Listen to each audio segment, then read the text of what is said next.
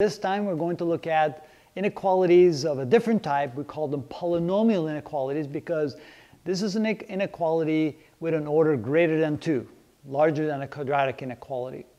And just to make it easy, I already factored the left side. So let's say that if we were to multiply this out, we get an x cubed as part of one of the terms, but we don't want to get ourselves involved in trying to factor a polynomial in this case. We just want to show you how to solve an inequality of this type.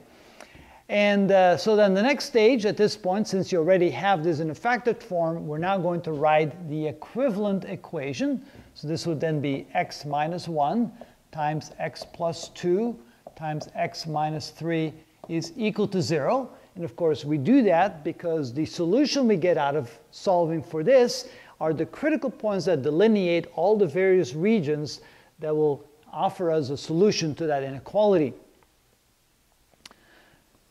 If we multiply 3 binomials together and we get a 0, that can only happen if any one of those 3 is 0.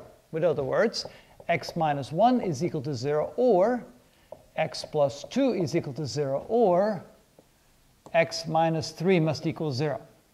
In this case, x is equal to 1, or in this case, x is equal to minus 2, or in this case, x is equal to 3. So we have 3 values for x that delineate the regions that we're going to have to test out to see if they satisfy that particular inequality.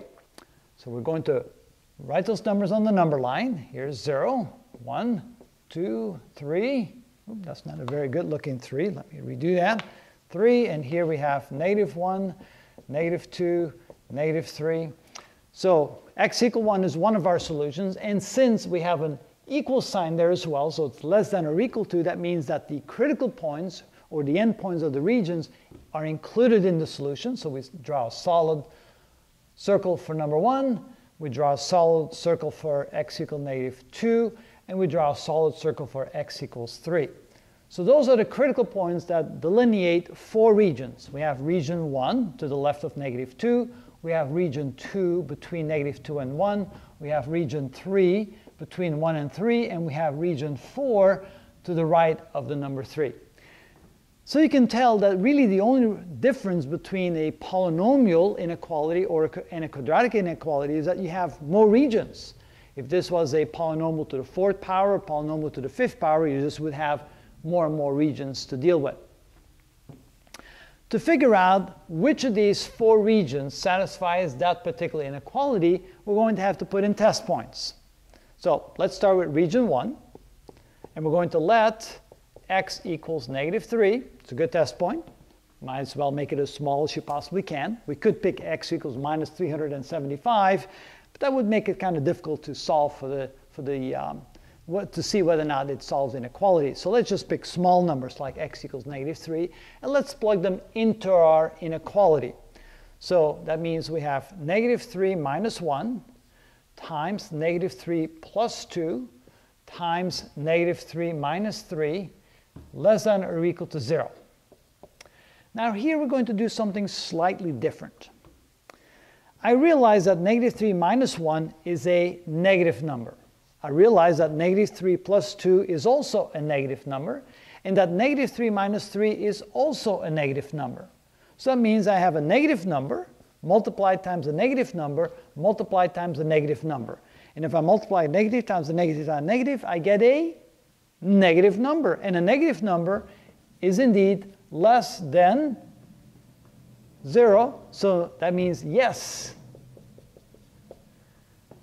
The point -3 is in a region that satisfies inequality. So I can go ahead and indicate that by drawing this solid line over here with a little arrow, which means all the points on the number line to the left of -2, including the number -2, satisfy that particular inequality. All right, now we have to test for the next interval right here, interval number 2, or region number 2. And so for that, we're going to plug in a point in this interval. So let's pick the point 0. It's always the best point to pick. So let x equal 0. When we do that, we plug that in here, we get x minus, not x, but 0 minus 1, because I replaced the x by 0, times 0 plus 2 times 0 minus 3. And the question is that less than or equal to 0? That's the question. So again, instead of working it all out, what we can do instead is realize that this is a negative number, this is a positive number, and this is a negative number. So when I multiply a negative number times a positive number times a negative number, I get a positive number, because when you multiply an even number of negative numbers, you get a positive number. And a positive number is not less than or equal to 0, so therefore that does not satisfy the inequality. So any points in this region are not part of the solution. Testing region number 3. I plug in a test point, so let's pick the number 2. Let x equals 2 and plug that into our inequality. So we get 2 minus 1 multiplied times 2 plus 2 multiplied times 2 minus 3. And the question is that less than or equal to 0? And again, without working it out, I realize that this here is a positive number. This here is a positive number, and this here is a negative number. And if I multiply a positive number times a positive number times a negative number, I get a negative number. And a negative number is indeed less than 0, so the answer is yes. That satisfies inequality, and that means that the region between 1 and 3 is included in the solution. And then finally, for the final region, region number 4, again, I'm going to plug in a test point. So in this case, let's plug in the point number 4, which is to the right of 3, in region number 4. Let x equals 4. And when we plug that in our inequality, we get 4 minus 1 times 4 plus 2 times 4 minus 3. And the question is that less than or equal to 0?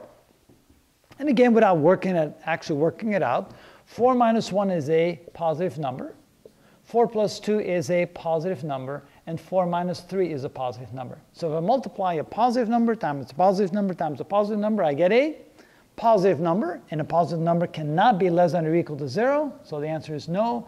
That means that this region is not part of the solution. So the only numbers that can be part of the solution to the inequality are the numbers to the left of -2, and all the numbers, and including, of course, -2, and all the numbers between 1 and 3, including the numbers 1 and 3. And that's how you solve a polynomial inequality.